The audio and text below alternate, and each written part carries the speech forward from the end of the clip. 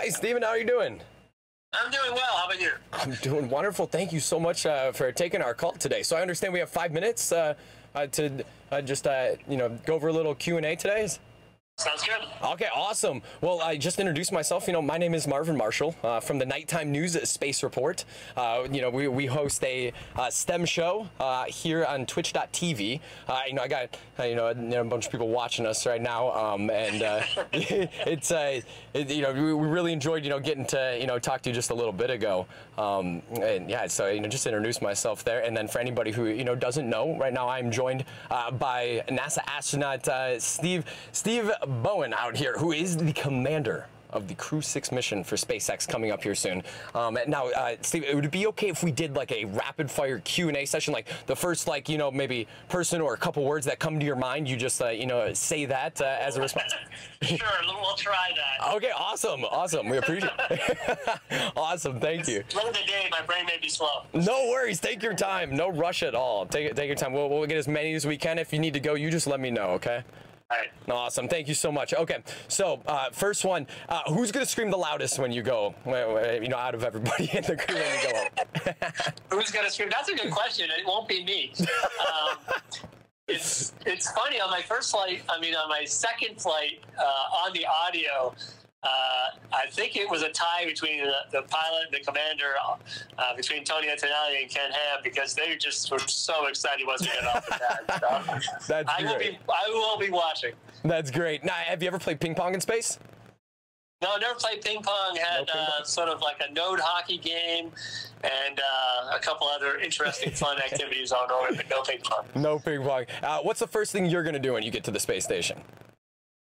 First thing when I get to the space station? Yes. I'll say hello to my friends on board. That'll be awesome. The first thing we do, obviously, and just really look at it, because it's changed a bit since I've been there, but I'm sure a lot of it's still the same. So, and what's your favorite food in microgravity? Oh, that's a good question. So we had a blackberry cobbler for Thanksgiving in 2008. That was excellent. It might have just been the timing of it.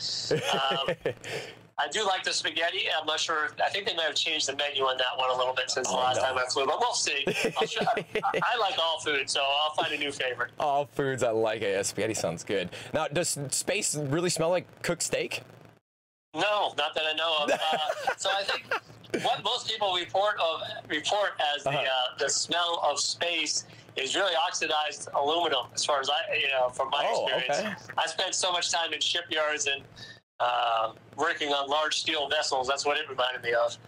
Wow. Okay. Very interesting. Thank you. And now, do you sleep strapped to the wall or floating? I have been caught in the middle of the mid-deck of the space shuttle, floating on my own. That's not where I'm supposed to sleep. So sleeping in space is very good for me, but I will be strapped to a wall someplace. That is awesome. Now, chicken or carne asada tacos? Kind of random. I like them both. I'm fairly non-discriminatory on those. Fair enough. Now, do you think dogs, cows, cats, sheep, other pets one day will end up in space?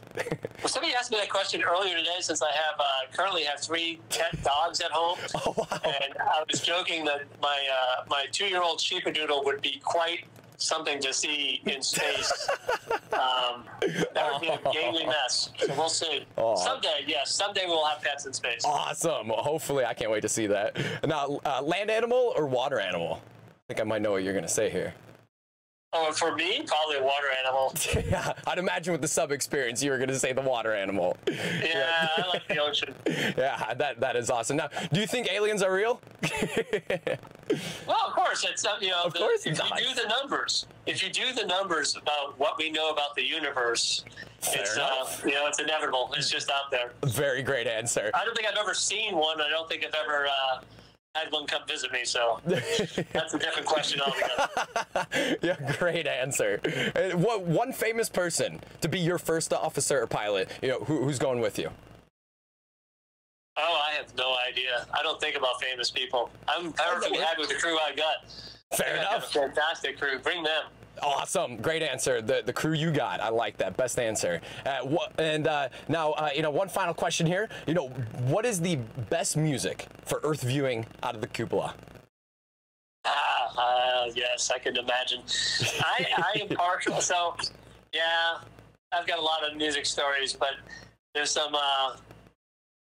If you take Paul Winter's Icarus, which they actually named the crater for on the moon, and just play that and look at the sky someday. You'll get a real appreciation of it. And I think that's the end of our questions. It is indeed. And with that, you enjoy your ride on a Falcon 9, well, commanding a Falcon 9, and and on Dragon there, and enjoy your time in low Earth orbit. It was a pleasure to meet you, and I hope we get to possibly speak with you while you're up there. That would be fantastic. Have a good day. Well, thank you again, Steve. We'll talk to you very soon. Enjoy your ride. Yeah. Bye. Bye.